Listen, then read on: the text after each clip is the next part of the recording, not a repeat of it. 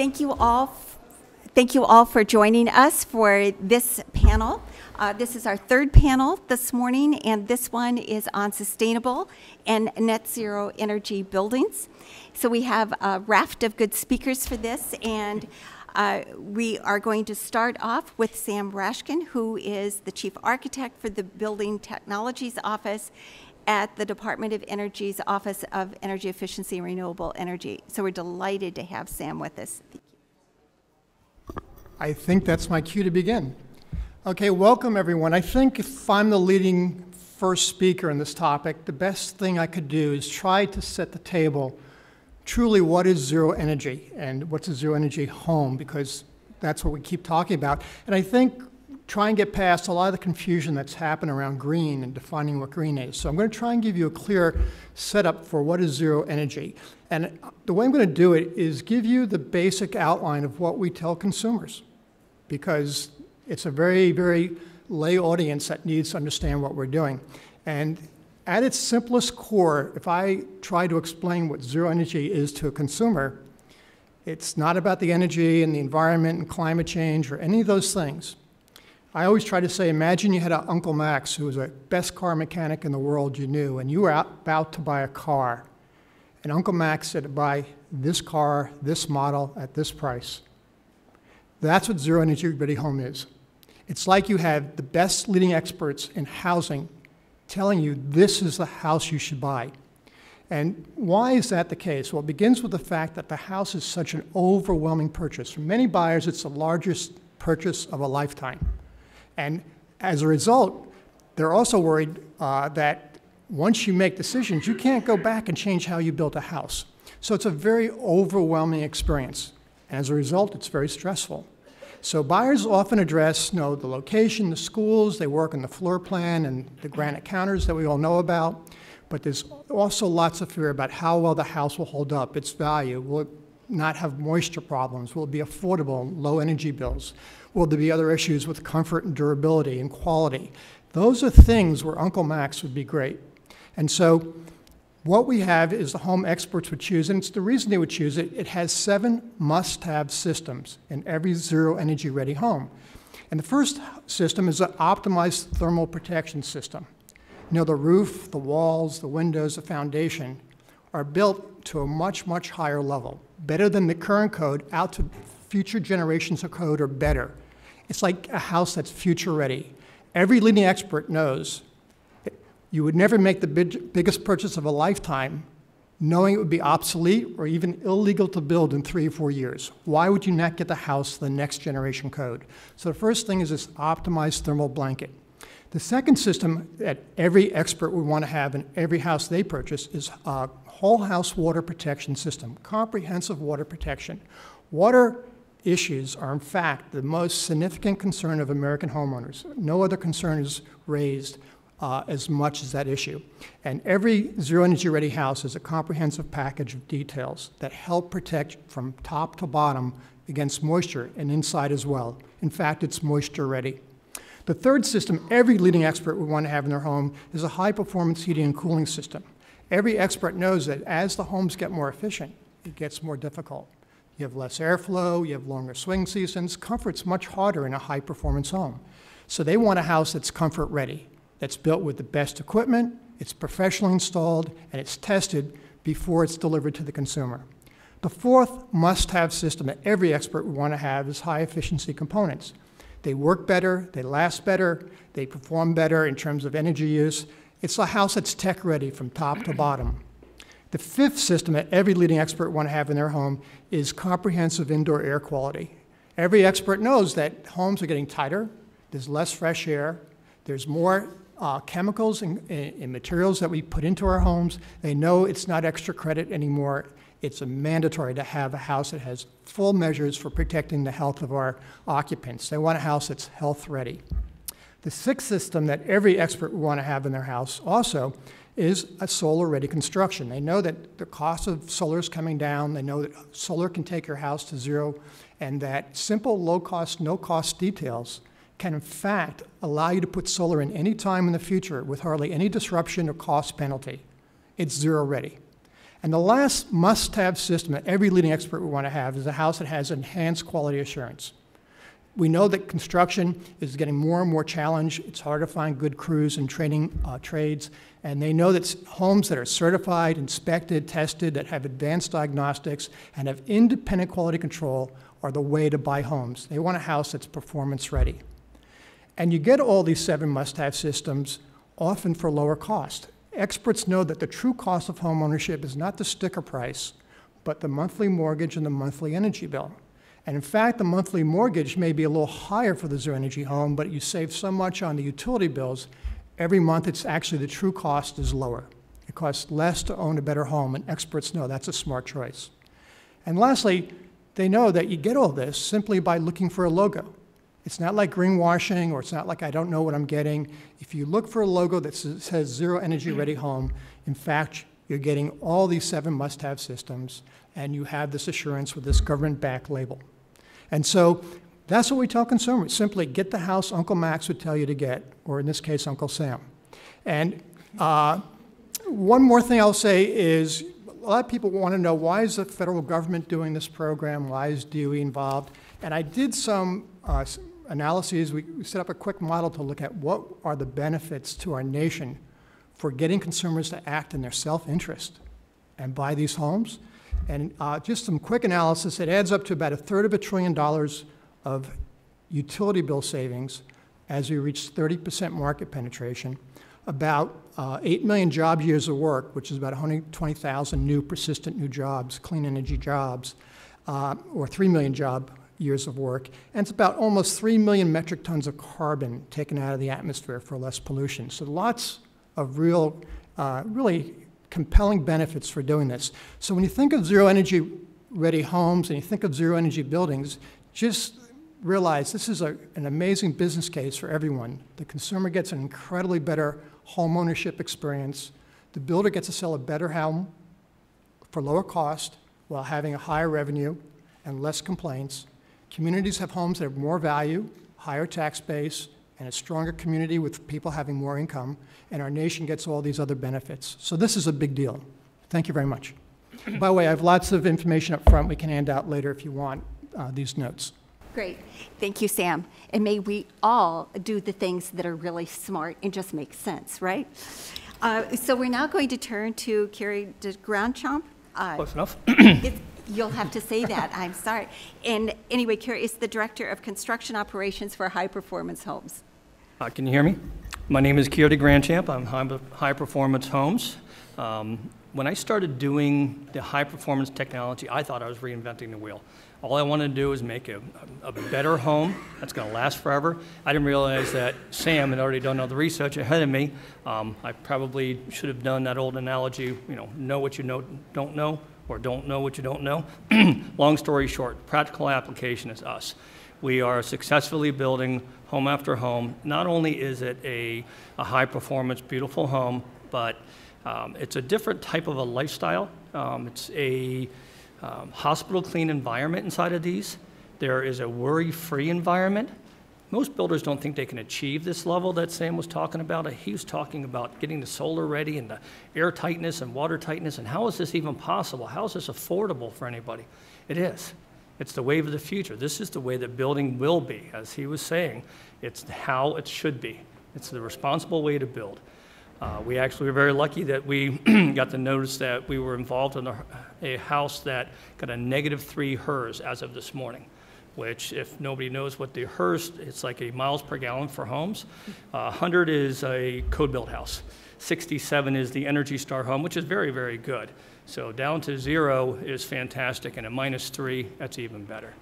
So we take all the aspects that he's talking about, but in specific, we do a SIPS panel. A SIPS panel is a structurally insulated panel system. It gives me very consistent results. I know what the wind load, what the shears, what the waterproofing, how much of thermodynamics it's going to be involved in order to get this to a zero energy ready home.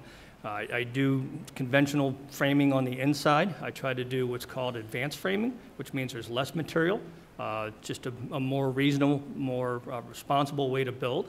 I use standard trusses, makes it a little bit easier for us. I can do a standard built home as it were looking. I do everything either photovoltaic ready, solar shingles or solar panels. We use geothermal for our HVAC. It's a lot more efficient. You are not reliant upon the exterior air.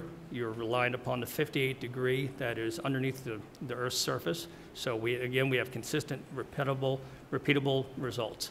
That is the number one thing that we want. We want people to know that they're coming into our home, they're going to have exactly what they expect. They're going to have fantastic indoor air quality, and it's going to be a beautiful home for the rest of their lives. And there you have it. And there you have it. And it's great to know that people are building like that. Yeah, don't be afraid of it. It's doable. That it is doable and that it is in the market and that we can get all of these wonderful, wonderful attributes. So we will now turn to Stephen Washington, who is the Vice President for Business Development and Government Affairs with Basic Power. Stephen? Good morning. Can everybody hear me? So Basic Power, we design, we develop, and we manufacture innovative technologies for energy conservation and energy efficiency. It's all based upon our electromagnetic reactor, which is a patented device, which we've used successfully in lamp ballasts, LED drivers. We are doing a fuel reformer at the moment and some medical technologies. But the technology that we're showcasing at the Expo next door is our energy bank, energy conservation technology, the Basic Power unit. What we are doing initially is cleaning up the AC wave within the building. And this leads me to the points I'd like to make across today, which is about power quality. There's a paradox in energy efficiency in that we take the fundamental sine wave that comes in from the utility company, which looks like this, and we corrupt that with our energy efficiency devices, because in order to make something energy efficient, what we're doing is maybe sampling some of that sine wave. So now we have little spikes, switching power supplies, and we're creating what engineers called harmonics. Harmonics are quite destructive in the industrial settings, but we have so many technologies now within a home that are creating electrical noise within a building. One of the other things we're seeing now is a lot of solar on buildings and maybe wind turbines, where we're creating DC power. We're now creating that, turning it back into AC power with an inverter, then using AC power and turning it back into DC power to power our cell phones and laptops. LED lighting, it's DC powered. So within a building now, we're seeing an increasing amount of electrical noise. And when you increase electrical noise, what you're doing is having to pull more current through the utility company to do the same amount of work. So our devices clean up that electricity. If you have an old transistor radio and you detune it to an AM station, and you follow all of your electrical leads through the building, you'll see which are the worst offenders because you'll hear the radio frequencies. You know, our laptops used to have a real big brick transformer on them. Now they have little switching power supplies. These are one of the worst culprits. So one of the things that I've looked at is some of the Energy Star requirements and looked at some of the references to harmonics in there. Within the LED section, there is a reference to some quality control and harmonics, but unfortunately on the switching power supplies, there's not. So we're creating an issue where we're creating more and more efficient devices which are creating more and more inefficient power. The other issue I want to touch on is electrical grounding. Now, we have been in the business for a number of years, and probably 95% of the buildings that we do site surveys on have issues with their electrical grounding. Now, most people know electrical grounding is important for lightning protection and to prevent electrocution, but it also has some power quality issues too. You know, if you go to a building that has a very poor electrical ground, we quantify that by the ohms of resistance at the grounding electrode. Most of the new companies with technology are looking for 5 ohms or less. The telecom companies want 5 ohms or less, and our technology wants 5 ohms or less. Most of the buildings we go into, we're seeing ohms resistance in the hundreds. Even the utility poles, they're supposed to have a ground every mile if the copper rod has not been stolen by somebody. But the resistance of the ground outside of our building, in a manufacturing building, is 700 ohms. So when we correct our building and put a really good ground in now, and that transformer gets hit, that power is coming straight into our building because it has a much better ground. Now, there's lots of reasons why grounds are not good. Maybe in an older building it was a galvanized rod that's now rotted away, or maybe the connector is loose, or maybe the connector's not there at all. Also, well, I'm from Pennsylvania, where we have about 3 inches of topsoil. So when you're pushing in a 8-foot ground rod, and maybe it only goes in a foot and you hit dirt rock, and so the electrician saws it off, and now you have a 1-foot ground, which is not a grounded building. So most of the buildings that we see have grounding issues or bonding issues inside. So you're putting all this nice, very sensitive, smart technology into a building, well, then you're creating issues within the building of all harmonics, and they've got nowhere to go. Plus, now you have no lightning protection and surge suppression for your expensive equipment. So one of the things I would like to see, certainly for federal buildings, is for people to really start looking at the ground. One of the issues is that in order to get a good ohms reading, you need to have a ground clamp meter, which costs about $1,500. That's why electricians don't have them. It's usually a visual inspection. The building inspectors don't have them either. So basically, they look at it, yes, it's in the ground, yes, it's nice and tight, but nobody ever measures it. If you're in an area where very sandy soil, you're not going to get a good ground. If you're in rocky areas, you're not going to get good ground. So one of the most important things that people can start doing now is looking at the grounding of their houses and also taking into account all of the electrical noise that's been created within the building because of all the smart and energy-efficient equipment we've got in there. Thank you. Great, thank you very much. I'd now like to turn to John Pullen, who is the Vice President for Government Affairs and Solutions with Philips Lighting, and I think we probably all are becoming very aware of the lighting revolution that is underway. So, John, welcome. Thank you. It's not me. No, it often is. First, I'm with Philips Lighting. We're a Dutch company, as you can tell by my accent. We are the world's leading lighting manufacturer. Only the sun produces more light than Philips, and certainly we'll team with the sun when given the opportunity. The lighting business has dramatically changed. We started 125 years ago.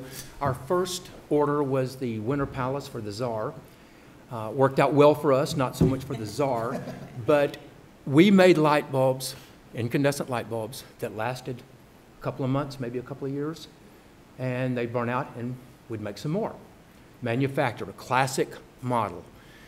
We now produce light that will last conceivably the time of the home itself. We will produce light in the future, fixtures that will produce light for a home, and you will never change a bulb out. That's how much this industry has transformed just in the last decade. The advent of LED has not only reduced energy consumption by over 70% from lighting, and most buildings, 18 to 20% of the energy consumption is in lighting. Homes varies, obviously, but that is a significant reduction in energy consumption.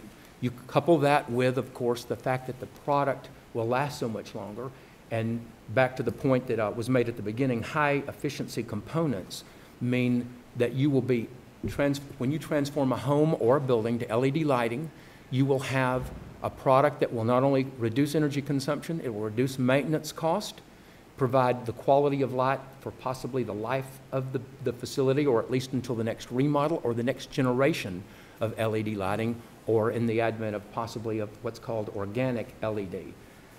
That's probably the next wave of innovation in lighting, where light will not even emanate from a fixture, but will be embedded in paint or fabric within the contents of a room, and the light from the room will come from that. Needless to say, our business model is changing a great deal, as is all the other lighting manufacturers in the world, much like the utilities and others that are under great stress or strain because of this innovation.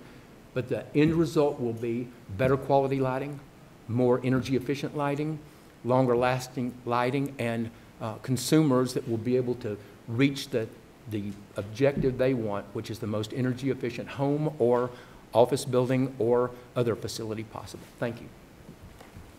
Thanks very, very much. It's really, really exciting in terms of looking at all these technology changes. And good luck with that new business plan.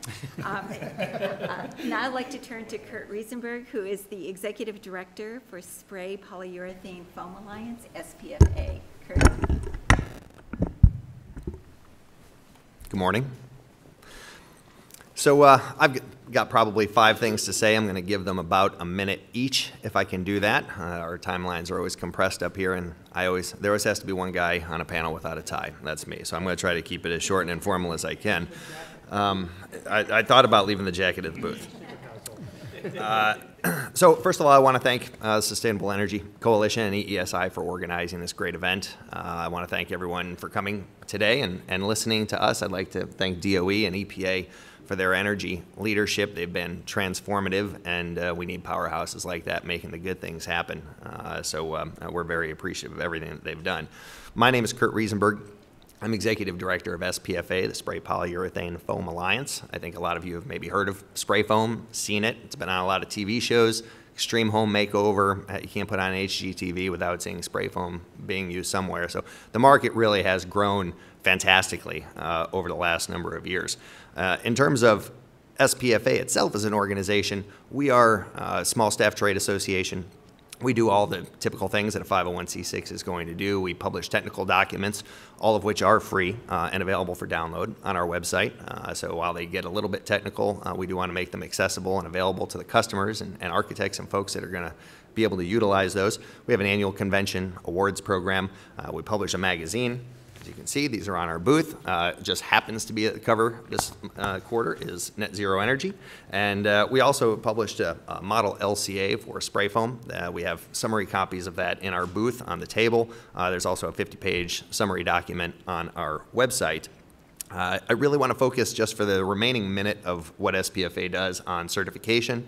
Spray foam is, frankly, a bit of a complex installation. It has to be done right. To meet the performance parameters of the product, it has to be installed to manufacturer specifications. And we're effectively making plastic on site.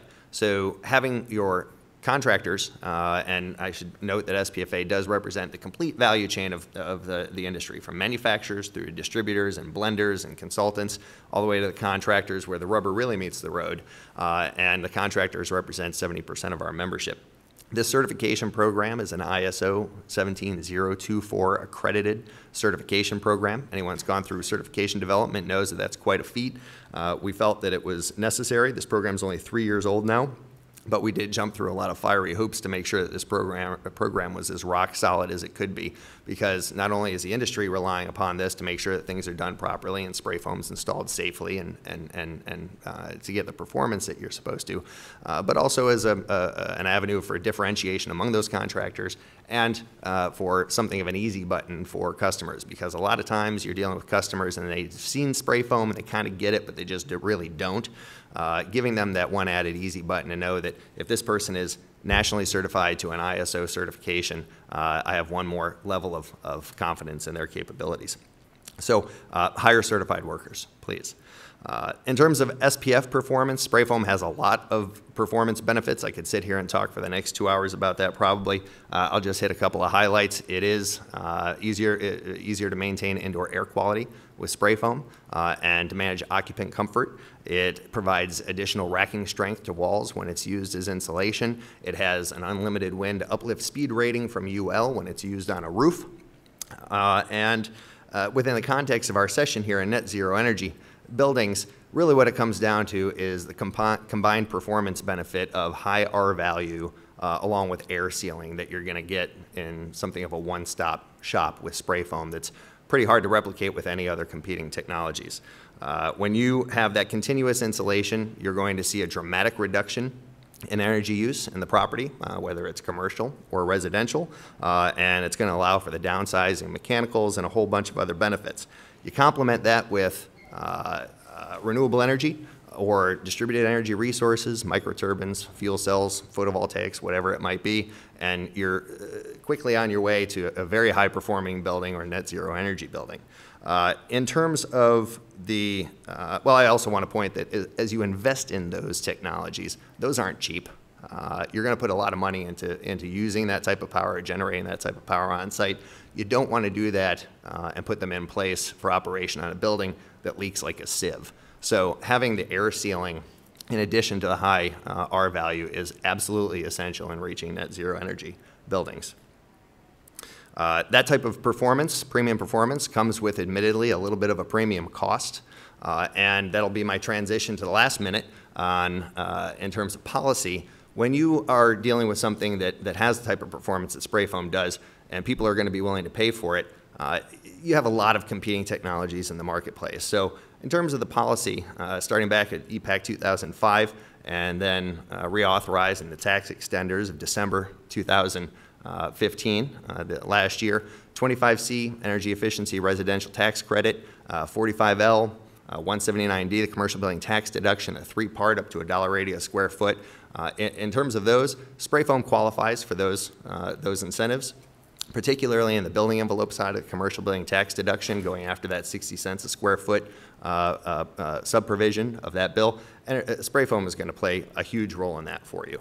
But in terms of our somewhat higher first cost, anything you can do to bring down that first cost is absolutely essential. So you get a step up in technology, you get toward your payback faster, you're going to put higher performing technologies in your building, reduce that first cost down to a lower level of other lesser competing technologies, and you get the higher performance. So if we can reduce that first cost, more people are going to take advantage of spray foam and put these higher performing technologies in their homes and their buildings. So I'd just like to say that we're very big supporters of those energy tax provisions. It's unfortunate that it's sort of Groundhog Day every few years when you have to go through these extenders and get these approved. We'll be doing it all over again in 2017 because there are no tax titles in the current waiting to be conferenced energy bill, but we do, however, support with ResNet. We work with ResNet and the High Performance Building Congressional Coalition to push for measures such as the mortgage incentives on the Senate side. But anything you can do to bring down those first costs is absolutely critical, and we want to support that. It gets people, it gets the technology in, and gets them to their payback that much faster. So in terms of policy, we could talk about that all day as well. But those provisions are particularly important to us, and we're hoping to see those continue in the future. So we have a booth, and please stop by if you have any other questions. Great, thanks, Kurt. So to round out this group is John Spears, who is the president of the Sustainable Design Group, and he's also doing some very, very interesting work. John. Thanks, Carol. We design and build grid-independent solar homes here in the Washington, D.C. area, and we also have an international group that develops solar applications for the developing world. When I first started out in the early 70s, I became intrigued with the notion that we could build houses that are completely self-sufficient. I was inspired by a bunch of radical builders in the New Mexico desert building completely off-grid, sustainable, self-sufficient at the time is what we called it, homes. And that got me thinking, that seems like it's a good idea. And I've spent all of my career doing nothing but focusing on that, the technology, the policy, the applications, developing technology to do that. In the mid-90s, I had the good fortune to go to South Africa and see what the rest of the world looks like. And I came to realize that if you take a bigger global view, 40% or more of the world's population doesn't have access to housing, energy, clean water to drink, sanitation, those sorts of things that we take for granted. So the issues that we're dealing with here in the U.S., energy bills, things like that, seem mundane in the global view. But coming back here and thinking about how we now approach the responsibility we have as architects and builders of the built environment to give our customers and the world ahead of us the best buildings that we can. We should look beyond the steps that we're currently taking now to a much bigger view. We build a house called an earth home. The earth home is designed to be completely self-sufficient. Now, they're primarily designed for developing countries because this is where people really need it. And we've been building houses using dirt, to build the walls, compressed earth bricks that we take off the site that are 90% labor and about 10% material, so that's very, very affordable. Photovoltaics for power, rainwater collection for clean water, composting toilets for making fertilizer for their garden, which is watered by the gray water from the sinks and showers and so on. And then good architecture so that the buildings stay comfortable year-round without any need for a mechanical system. These buildings work great. They are very, very cost-effective in the developing world. But what about here? So here we have a very different market. Here we build expensive custom homes. I mean, we do some entry-level stuff too, but most of our clients are well-off people looking for a retirement home or their first home, and they've got some money to spend. But they still have basic needs that we need to focus on in all of this. And the first one is building a healthy house. So the house has no toxins in it. We use nothing that could cause harm to the occupants. And then we make sure the air is fresh and ventilated all the time. The second thing we have to make sure the house does is that it's secure. What happens when the power goes out? People living in multi-million-dollar homes in Potomac have to move to a motel if the power's out for more than 24 hours because they can't live in their house. If you live in the country and you have a well, you don't have drinking water, you can't flush the toilet, you got to move to a motel. How is that a good thing? And why do we build houses that way? It is so straightforward to put in, at today's prices and technology, a system that could back up your power so you never lose power again. So we have a healthy and a secure house. The next thing is it's also got to be economical. Well, the magic of these houses combined with tax credits and incentives and low mortgage rates, we can build you an off-the-grid, self-sufficient, well, I call it grid independent, not off-the-grid, but grid independent. Power goes out, you don't notice, really. At a monthly cost of home ownership less than a code minimum, cheapest house you could buy with the same square footage. Sam mentioned it briefly. The cost of home ownership is the mortgage cost plus the utility cost. You add those up. If you add another $20,000 to the cost of your mortgage, that's $100 a month to offset about a $250 utility bill. You now have $150 extra per month in a healthy, secure, self-sufficient solar home. Plus, at the end of the year, you'll probably get, I don't know, a fair amount of tax credits on your tax bill based on federal and local tax credits. So, in my mind, this is what we should be doing. We should be really focusing on the big picture, looking at all of the infrastructure systems that we need to build a more resilient future with grid-independent solar homes, looking at water and waste as integral parts of the infrastructure of the house. And then lastly, most of my clients drive electric cars, and they're charged by their solar system, so they don't pay for fuel either. Thanks. Great. Thank you very much, John. And I think the great news is that there is so much that is now available, and it just keeps getting better. And more that is coming into the marketplace. Policy is important, as you've heard from everyone, but I think that it is very, very exciting. And of course, buildings are essential in our society, and they use so much of our energy and produce so much of our emissions. So thank you all very, very much for being here. Hope you will also go and visit all of those booths, and we will now be getting ready for our next panel, which is going to focus on defense. Thank you all very, very much. Nice meeting you.